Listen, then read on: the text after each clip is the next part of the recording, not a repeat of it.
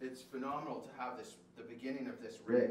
And some of the stuff I was saying before is that, you know, working with Wendell Jenkins was where we started in putting together this rig, you know. And, you know, Wendell Jenkins at Turner Custom Chop Mics in Massachusetts, Wendell is phenomenal. It was really interesting because when he and I first started talking about the Back on Track record, the first thing this guy said to me, well, what's your sound? What are you trying to do, Jordan? I heard your other stuff, what's this one? And it was really cool because that's the first time that somebody had ever really said that. Before with my other projects, you know, the stuff with Give Me a Chance on JSP Records, I just had, you know, a couple of great static mics I'd plug into my DeVille every night and play. But that was the beginning, and so with this rig that we have set up with this early series Sonny Junior 410 and this slightly touched, modified 59 reissue Bassman, it's the foundation of what I'm doing. And with this new record, it's the first time that I'm actually creating a sound, the sound that I hear in my head. And the importance of having both amps is because, and the AB box is the ability, or the ABY box is the ability to run both amps for a uniform sound and then click between one and have a tone that I can use for these more funk-driven songs, right? And so when I add these three other pedals, which I'm really excited about, which I'll be doing shortly, there's a pedal board that I had designed with Phil Dewhurst at Clydesdale Road Cases. And, you know, Phil's an industry legend, so I brought the stuff in, I said, this is what I'm trying to do. And it was phenomenal because he's like, okay, man, and he designed this killer board. It's going to fit these three other pedals. And with those three other pedals, I'm going to be able to capture this really cool idea and sound I have for these funk-driven songs.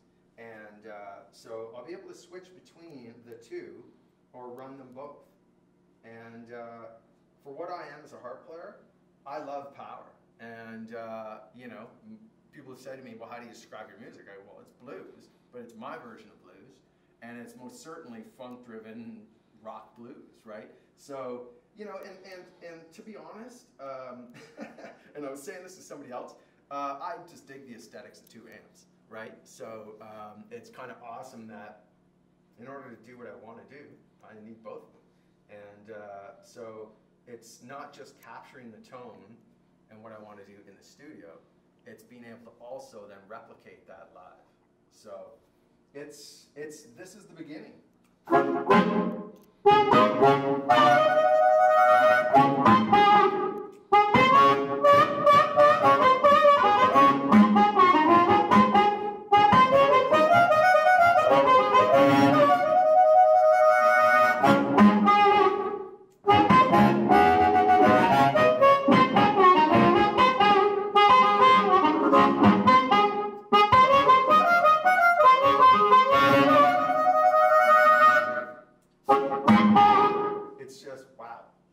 So there's still a few things that need to be changed, but this is the foundation to what I want to do, the beginning, and this is most certainly the start to where I'm going as a harp player. And you know, I'm just incredibly excited to be able to go this deep into it, and it's exciting to be working with people who are like, well, what do you want to do? What's the plan? And as I said, this new record, it's going to be the first time, not just with harmonica, but period, that I'm creating this sound. And this will, as most artists have, this will be my sound. And I'm really excited about it. And most importantly, it'll be the sound for this record. But it's what I want to sound like, and it's what I want to play like.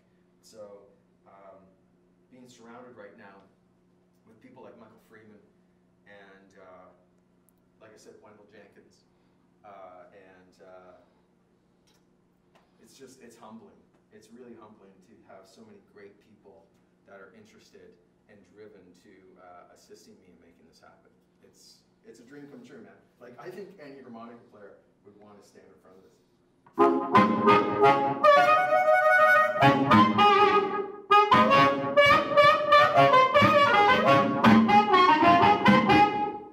And as I was saying, man, like, Wendell has created some of the best microphones I could ever working with him to create this sound. I guess I can just say that if you're going to work with people, why not surround yourself with people who actually understand or look to assist in what it is that you're trying to do, you know? And, you know, Wendell's a scientist. He's a technician, right? And he really, he doesn't want to do anything wrong, which is pretty amazing to be surrounded by people like that. So this is the beginning. 59, Fender Bassman, slightly touched. It's reissue Fender Bassman. I love this amp. And paired with a early issue Sonny Jr. 410 amp. And the two of them, this is the beginning of where I'm going musically with a harp tone. And as I said, when the new pedal board comes in, I'm going to add in these 3 other pedals, which will allow me with the ABY switch to flip between the 2 sounds and or run them both together for this projected how I see killer harp tone. And I'm really excited. And it's even more exciting to have the support of people that really understand what I'm trying to do. And if they don't understand, they want to. So it's, I don't know, man, dreams come true, right? And, you know, when I look at this, it's really quite cool because it seems like just yesterday I was in my bedroom, you know, dancing to records and stuff and digging Paul Butterfield records and Mark Wenner from the Nighthawks and James Cotton, William Clark, Frank Frost and Jelly Roll Kings. Like those are the harp players that I love. And to me, they're all artists. They're all individualists. They all have their signature sound. They didn't come out sounding like other people. You can hear those harp players and go, okay, yeah, this, you know, William Clark's great at this, Cotton's great at that. But what I love most about those harp players, Paul Butterfield and such, is when they hit the switch, you go, whoa, that's Paul Butterfield, you know? And that's for me what I love most about artistry. It's like, I'm someone who's I've never been able to withhold the things that inspire my thinking. So I'm always willing to share and tell people where it is and what it is and how I found it. But I think that when it comes to creating something, it needs to be identifiable to you, you know, and this is the beginning of me. And I couldn't do it had I not had these individuals behind me in the creation of this new record. And as I said, this new record, it's the first time I'm creating a sound in a completed project that's going to reflect the vision in which I've got musically.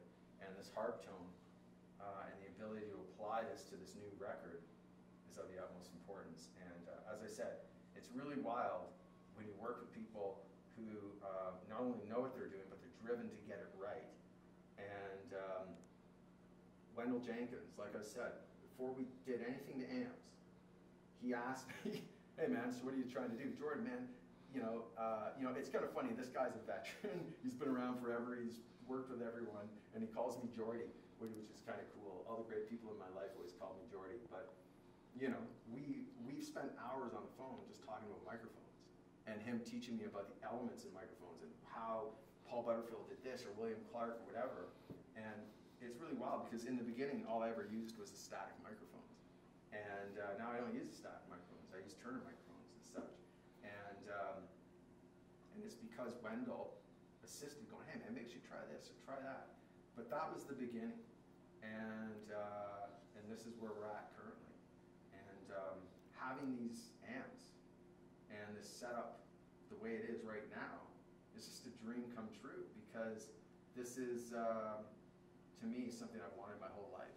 And the great thing about being an artist is that we're little kids forever, right? Because you're in love constantly with the thought of what's possible.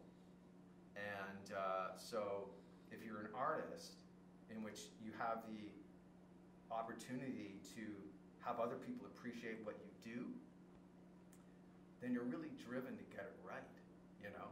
And so as I said, it's phenomenal to find myself surrounded by people who have gotten to this point but have done so because they see the value in what it is I'm trying to do. And for that, I'm grateful. I'm so incredibly honored to find myself, like I said, calling Phil Dewhurst, Clyza Roque says, this isn't a big project, it's just this, but I can't get it wrong. And he's like, come on down, man. And we started putting it all together. So, it starts with Wendell Jenkins, microphones. Here we are now with amps. And I couldn't be happier. This is the beginning of where I'm going. And it's pretty awesome. It's really awesome. Dreams come true. This is proof.